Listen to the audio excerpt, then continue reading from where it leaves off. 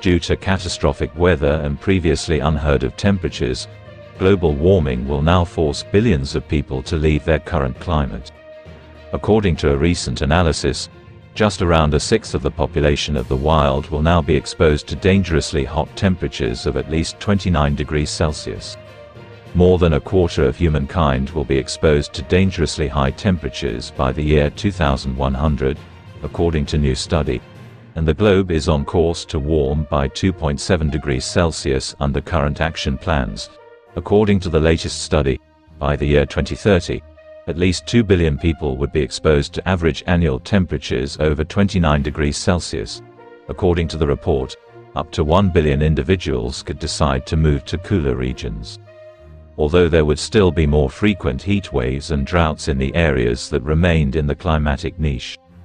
However, taking immediate steps to reduce greenhouse gas emissions and restrict global warming to 1.5 degrees Celsius will reduce the number of people forced outside the climatic niche by at least 80%.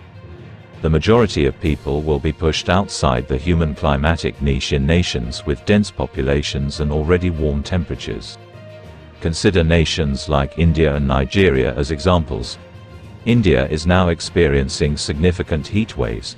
In the summer between 1991 and 2018, the study indicated that more than one-third of heat-related fatalities were directly attributable to global warming. 7 southern and central states were placed on heatwave alert last week by the Indian Meteorological Department. However, it has recently been expanded to include some northern states and the capital. It has been cautioned that the oppressive heat will last for a few more days before showers provide any respite. According to the study, there is an existential risk for at least half of the world's population if global warming continues at its current rate of 3.6 or 4.4 degrees Celsius. Despite the fact that the concept of a climatic niche for wild plants and animals is well established, the new study finds the climatic conditions that have supported human societies. It was discovered that the majority of individuals resided in regions with mean annual temperatures that ranged between 25 and 13 degrees Celsius.